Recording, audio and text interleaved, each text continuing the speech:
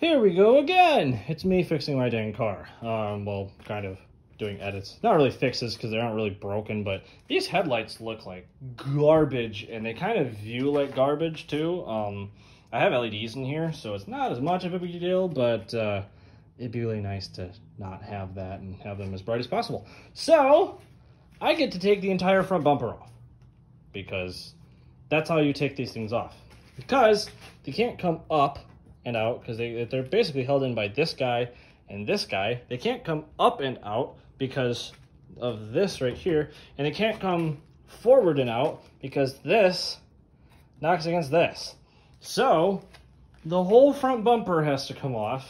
I'll be grabbing the Haynes manual in a second to make sure I get everything and do it properly. But yeah, I've also probably got to I'm going to take the battery out. I got it disconnected right now. I'm going to take it out because I have to get to the headlight stuff and get that all disconnected on both sides so I can take the darn thing out. Here we go again. So one is out.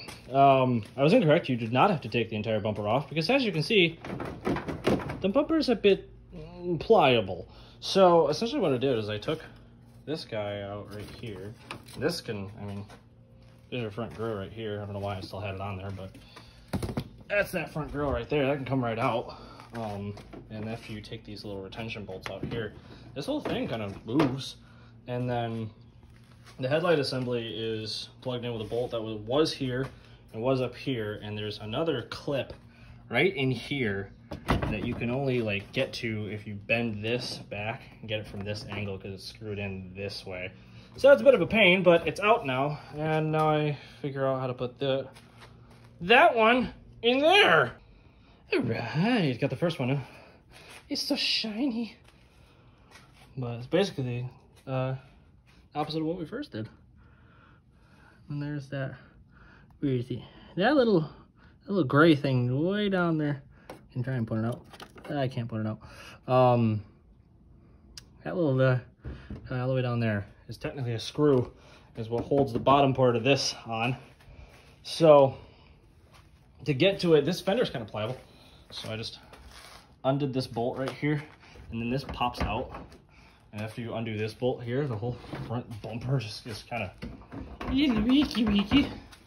So it does that and gives you enough access to be able to get to that guy right there, who I think is stripped a little bit on this one because he's tight, but he's a little loose. He kind of keeps going. So I got these two undone up here.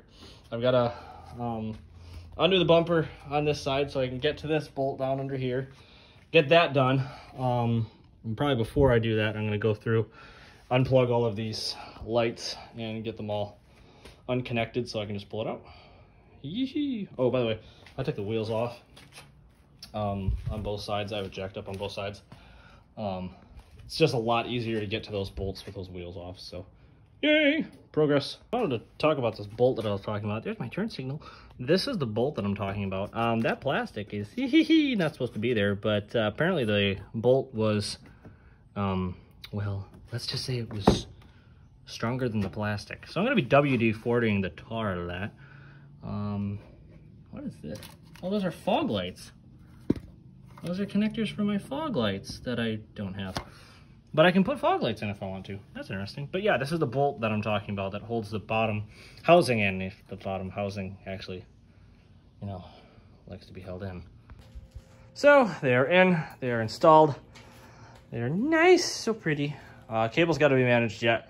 Get tucked in and where they need to be, because these little guys don't need to be shaking around. They have to be tied down somewhere, and gotta get the battery tied back down. It's hard to tell, but they look a lot nicer. They look a lot nicer. So shiny. So, here's a run through of a little bit of what I did. So, this has got to get pushed down yet.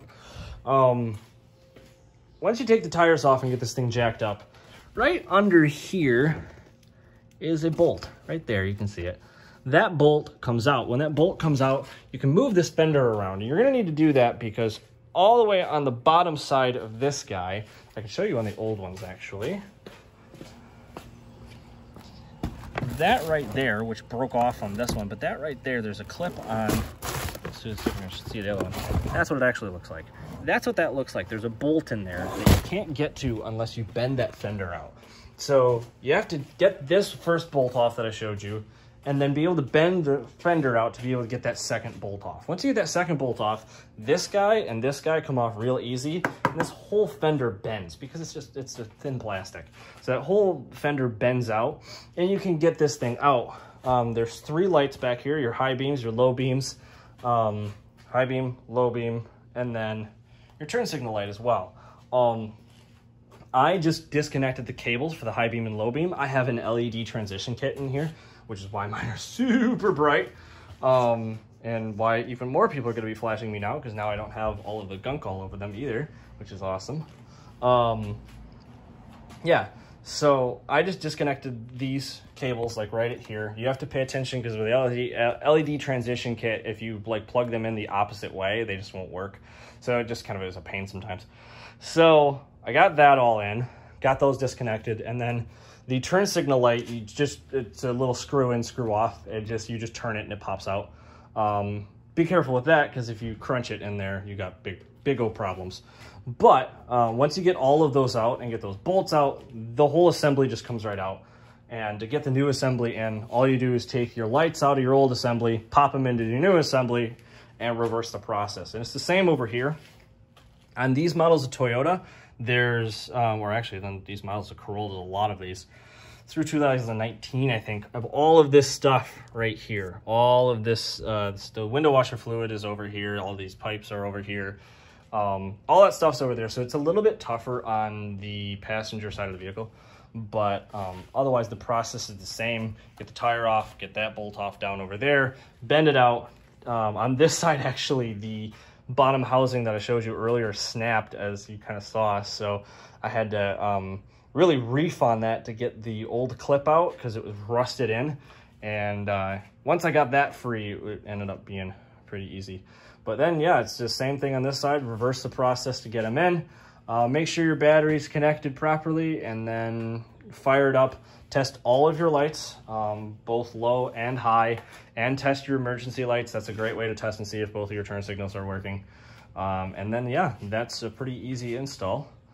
And that's how we do her. So have fun. Bye.